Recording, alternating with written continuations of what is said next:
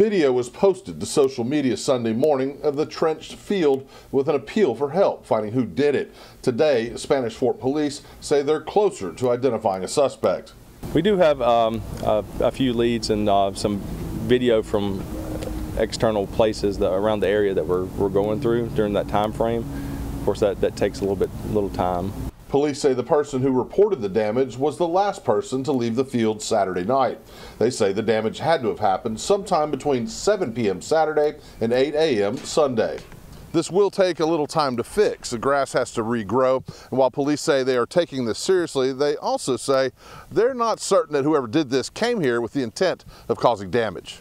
To me, it didn't look like anything was intentionally planned ahead of time. It looked more kind of the spur of the moment, get in, do a couple donuts and get out real quick. I think if somebody intentionally pre-planned something, that would have been more damage than what was actually there.